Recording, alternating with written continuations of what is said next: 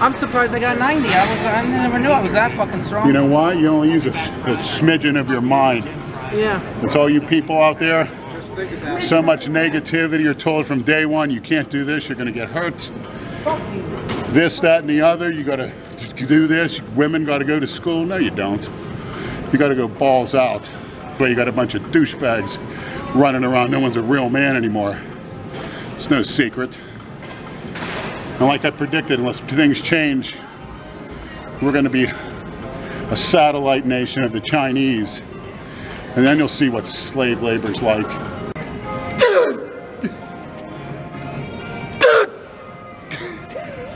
So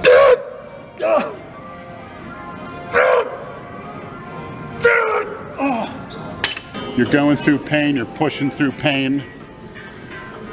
And people just don't want to do that anymore. Koth Lenny, ladies and gentlemen, Koth Lenny. Now let's see some intensity, Jason. for all these haters. How about the people making more money than you, driving the better cars, living the better lifestyle? With each rep. Jay Cutler with his homes and his shoes. Fucking haters. I don't see Jay putting that kind of intensity out anymore. Over and get me motivated, hit me between sets.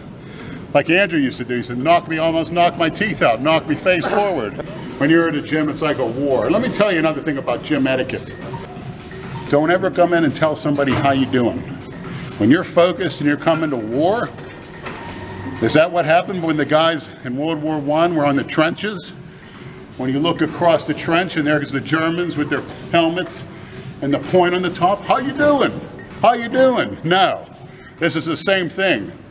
And if everybody ever tells me that again, number one, you'll be ignored. Number two, I may go off on you.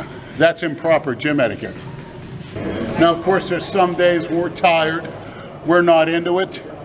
And you know what, back in the day, me and my partner Andrew, what we would do is look around the gym, see if there's any girl we may have liked, or a guy that had a little size and some strength. We do one of two things. Go up to the guy and get in his face, say if you want to go outside and fight, or you go up to the girl, you ask her out. If she says yes, so what the hell? If not, use that for motivation. You take it out in the next set. And if the guy wants to fight, great. Never back down, never will. Ever.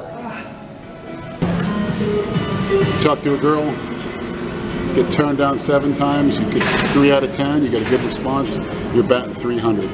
I'm sick of this shit. I'm sick of using these girl weights. I should be doing double. And there's no lies coming out of my mouth. You guys saw this. Use my image. Start sending the funds to, you know, where to mail it.